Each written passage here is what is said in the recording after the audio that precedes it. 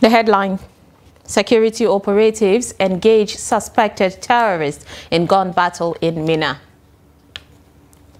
Parliamentary Workers Association threatened to shut down State Assembly over autonomy. Price of locally produced rice drops in Taraba State.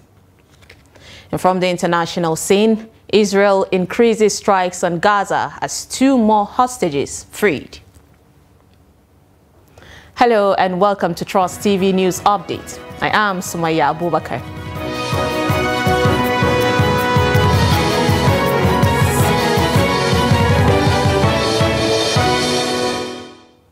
Thank you for joining us, and now the details. We start with security. Now, there was a pandemonium at Beganu area of Minna, Niger State capital, on Tuesday morning when a suspected member of Boko Haram and kidnapper reportedly engaged security operatives in a gun duel for several hours.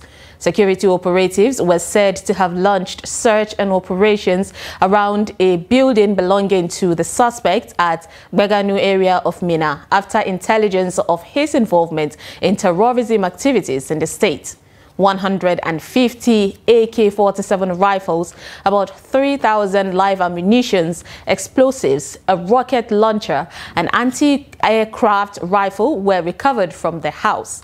A night watchman at the neighboring house, Mubarak Abubakar, was reportedly hit by a stray bullet and was rushed to the emergency unit of the IBB Specialist Hospital, Minna, where he is responding to treatment. The residents said that the operation, which started around 12 a.m., lasted for hours as the suspect engaged security operatives in fierce gun duel before he eventually escaped, putting them in more fears. Now, for more updates, we will be joined by Abubakar Akote via the phone, our Niger State reporter, to tell us more details on what is happening. So, Abubakar, thank you so much for joining us. Tell us the situation in Beganu area of Minna. What is happening? Right now, I'm still at the scene of the incident. According to residents, last night was very fearful to them. Many of them said they could not sleep throughout the night till this morning. It was around 12 a.m. in the night that they started hearing gunshots, although some claim that they had noticed some movement of individuals who could be secret police in the afternoon and evening, parading the area, maybe trying to take note of the exact house the suspect was living in.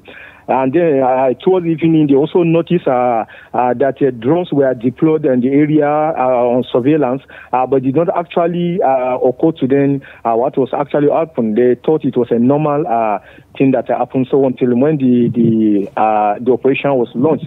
However, according to them, a security source told me that when security operatives arrived the area to carry out the operation, their movement was noticed by the suspect with through CCTV camera installed in his house, which they later discovered when they got entrance. So he was forced to start firing, and then the security operator responded for hours, but he was eventually able to bring down part of the fence of his house through, they said, through a rocket launcher, and through which he escaped. However, his wife and children were apprehended. They said that he moved into the building less than 2 years ago, which he bought, a computer building which he bought, and since he arrived the area, he did not allow his wife to mingle with people in the area. His wife is always in the car, and then children, except children who go to a nearby Islamia, and he's not always outside too.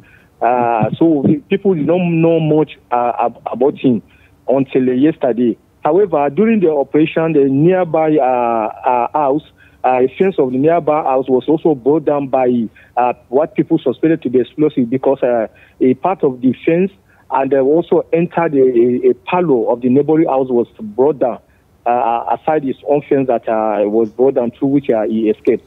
So what are the security operatives saying at the moment, concerning his escape? Right now, security operatives have not responded to my inquiry so far because even when I arrived there this morning around 10 to 11, police were still on ground, though I took permission from them to be able to survey the building which they granted, but none of them could speak to me except those who told me things on condition of anonymity. And also I tried to contact the police people, but he has not responded yet. But I will, for now, there's no official statement from either the government or the security operatives as regard to the operation. All right. Thank you so much, Abubakar Akuti, for your time. We hope that, of course, that the security operatives get hold of this particular person. I mean, it's a really progressive, state for the Niger State operatives. Thank you so much for joining us. Right away from that, now the National Assembly workers and that of the 36 state houses of assembly have threatened to shut down the parliament until their demand on autonomy for the legislative arm of the government is granted. The workers, under the auspices of Parliamentary Staff Association of Nigeria, PASAN, are demanding that state governors should commence immediate implementation of financial autonomy for the state assemblies in line with the 1999 Constitution. In separate letters sent to the Chairman, Nigerian Governors Forum, Chairman, Forum of Speakers, and the Department of State Services, the DSS, the workers explained that they had earlier issued a 21-day strike notice. The letters, signed by Acting Secretary General of PASAN, Agugbe Ugochi Happiness, argued that their decision to shut down legislative arms of government became imperative due to the governor's failure to implement the financial autonomy as provided in the Constitution. After submitting the letters, Happiness also told journalists that they had, since September 18th this year, issued the ultimatum and the governors ignored the ultimatum till it expired. It will be recalled that parliamentary workers had on several occasions embarked on a series of street protests to press home their demands. President Bola Ahmed Tinubu has promised the Nigerian business community that crucial plans are being put in place to improve foreign exchange liquidity. He spoke on Monday at the opening of the 29th Nigerian Economic Summit, the NES, in Abuja, stressing that his administration would honor every legitimate contract with respect to the nation's foreign exchange obligations. Kehinde Amodu reports. President Tinubu at the Nigerian Economic Summit is the Robin of like minds. The two parties here are speaking the same language. So it must be reassuring to the captains of industry gathered to hear the president say that government is not blind to the challenges being faced in the financial markets. I can only allay these concerns by revealing that we have a good line of sight for the additional foreign exchange liquidity that is required to restore market confidence. And we are going to do that. President Tinubu is confident that by working with the private sector, financing the $3 trillion national infrastructure stock can be achieved in 10 years and not in 300 years, while the construction of megacities in every geopolitical zone of the size and scale of Lagos can be achieved in 1 decade. A $1 trillion economy is possible by year 2026. And a $3 trillion economy is also possible within this decade. Also speaking on the side of government, Minister of Budget and National Planning is harping on better cooperation between government and the private sector, especially in the evolution of development plans. We are a nation where in every financial year, at least 800 public budgets are presented, 774 in different local governments, 36 budgets in the state and FCT, as well as the federal government. So there is an irreducible minimum of policy linkage and coordination that is required in order for this to deliver the promises that Nigerians hope.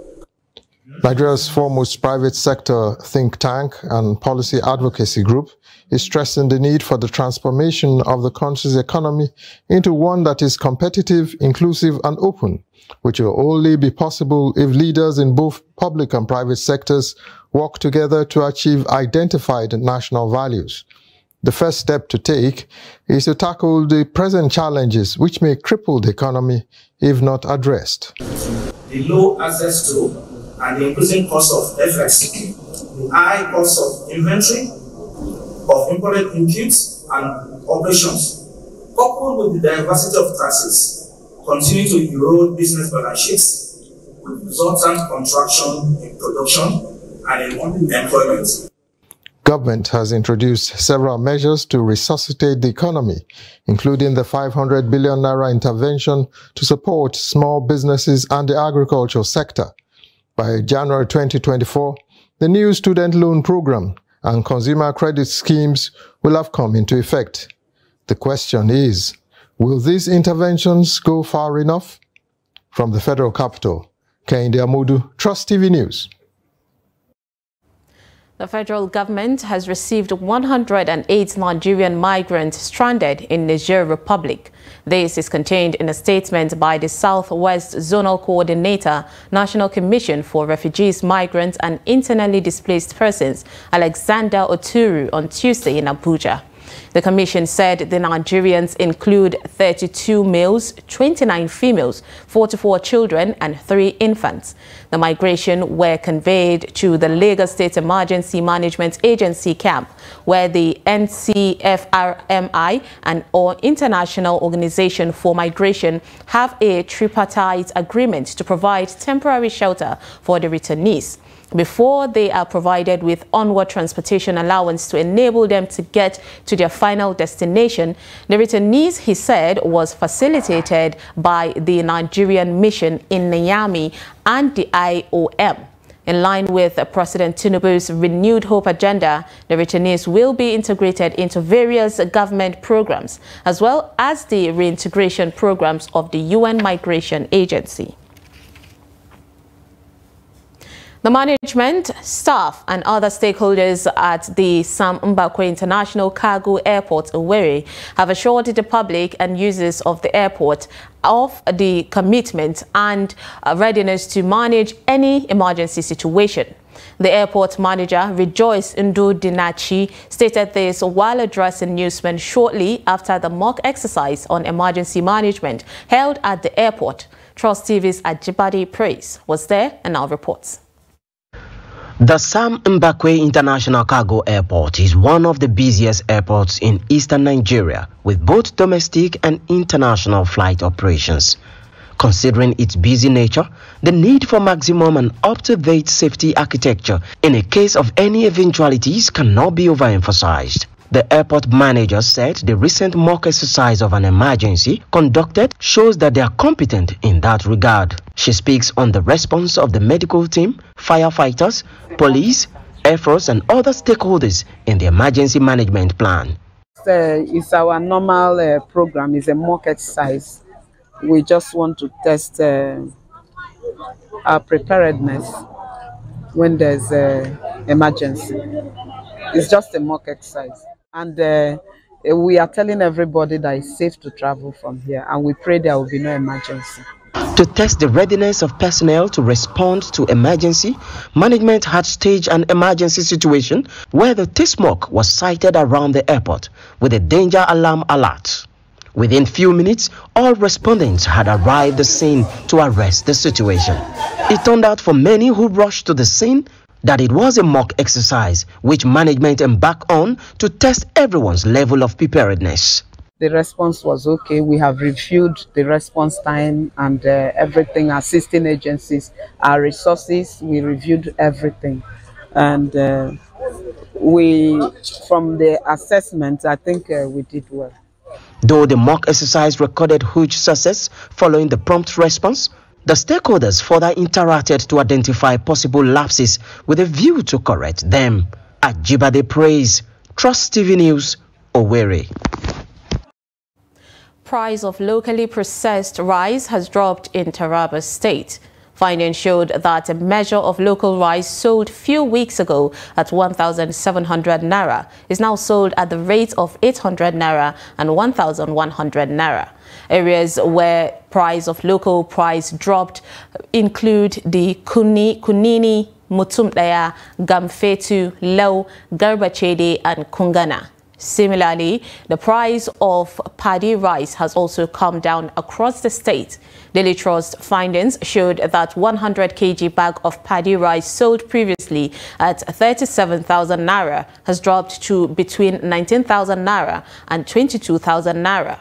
Rice is cheaper in remote parts of the state than in grain markets located along major roads, the finding further reveals. Now, farmers interviewed attributed the drop in the price of local rice to bumper harvest witnessed by rice farmers, an absence of middlemen that buy paddy directly from farmers and process it. Yakuku Adamu said that previously middlemen followed farmers to their farms to buy paddy rice during harvest. He, however, said there are no middlemen this term that usually follow farmers to their farms to buy the paddy rice. You're watching News Update on Trust TV. Coming up, we'll take a look at the family of Faiz Abdullahi demand justice. This and more after the break. Stay with us. It was never a consensus. We did all our best. You see, in politics, you give your contribution to the best of your ability. If you want, I'll forward to you this statement. You go to this bank and verify. But there are people who say not spending money is not a virtue in itself. Let me finish. Because there's so much to be done. Let me finish. Now, you don't allow me to explain myself. The recent development shows abductions are now a factor of informants embedded in community. It's not about the people of Katsina to say that, no, during my administration I was able to stop insecurity. No. It's about collective responsibility for all of us. And what we should ask ourselves is not what has been seen, is the life better? Are there more people who are unemployed who are not become employed? Is the level of corruption has gone down? Is there inclusion? All those issues. We're actually a gas country with associated oil. Our focus has always been on oil, that we have never paid attention, significant attention to gas. To do it effectively, we need to have honest conversation with ourselves. Government needs to come down from its high horse and communicate with the people and build trust. There must be a solution. We cannot continue this way. They must come back to the table and agree. So whose child will do deny education? All these children that sit for jam, they want to go to higher institutions. But just a short while ago you were saying that why bring 10 children when you cannot cater for them? So why bring more universities when you cannot cater for the existing?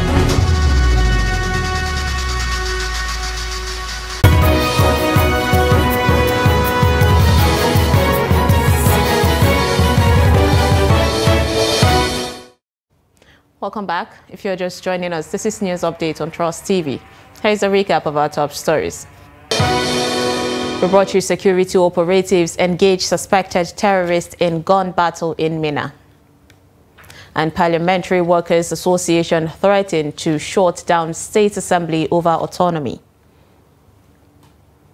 Moving on to more stories, the Chief Magistrate Court 3 sitting in Katsina has ordered the police to produce Batagarawa Local Council Chairman Bala Garba Tsanni before the court on Thursday, November 27th over alleged murder. The presiding magistrate, Abdul Karim Umar, gave the order during the court sitting in Katsina. The council chairman and 11 others were brought before the court over alleged murder of village head of Dabaibayawa Diko Ahmed recently.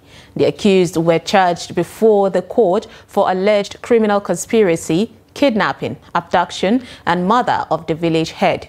The accused were charged under Section 59, 249, and 189 of the Katsina Penal Code law.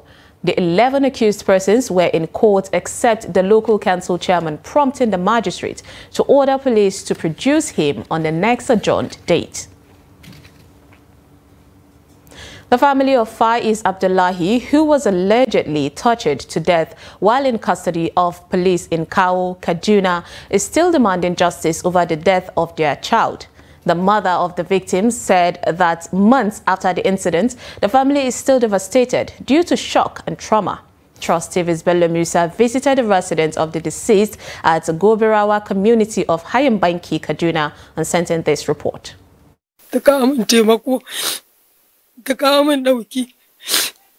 This has been her reaction for months whenever she remembers her son Faiz Abdullahi, who was allegedly tortured to death while in police custody in Kaduna. His death is still fresh in my mind.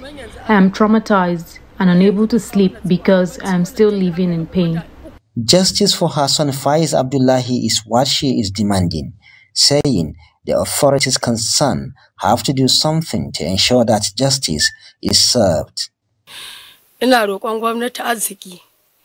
am appealing to the government as my last hope to help and ensure justice is served in the death of my son. Despite the frustration the family is facing while pursuing the case for months, Faiz's brothers say quitting is not an option.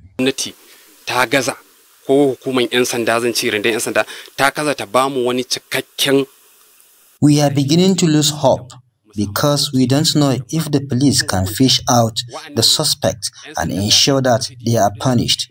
We even went to Abuja and yet nothing has been done. We will not relent because we are still pushing for justice for our brother, and we want the authorities concerned to ensure justice is served. Mukhtar Muhammad is a human rights activist. He says, despite the petition by the family regarding Faiz's death, they are yet to get tangible feedback from the police in Kaduna.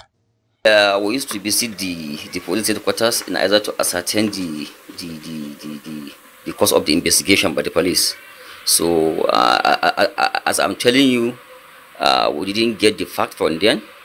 So that led us to write another petition to Inspector General of Police in order to transfer the case from Kaduna Command to Abuja to make sure that justice is served.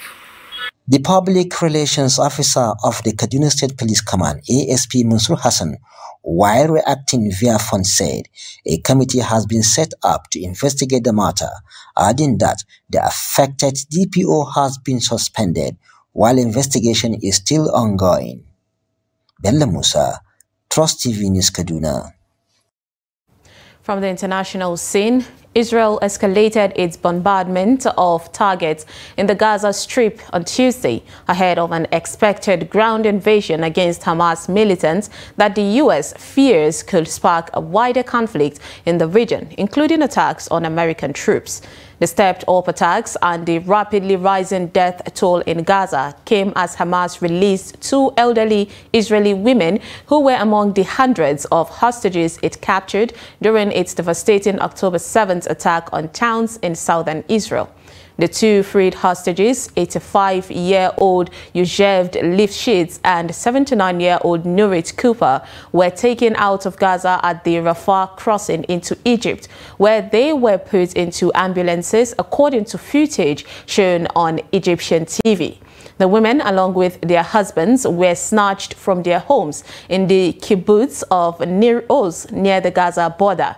Their husbands, ages 83 and 84, were not released. Amid a flurry of diplomatic activity in Israel since the war started, French President Emmanuel Macron arrived in Tel Aviv on Tuesday, meeting with the families of others held hostages in Gaza before heading to talk with the top Israeli officials. Meanwhile, the Ministry of Health in the Gaza Strip has warned that the electric generators in hospitals will cease functioning within the next 48 hours due to the fuel shortage amid intensified air raids by Israel on the besieged enclave.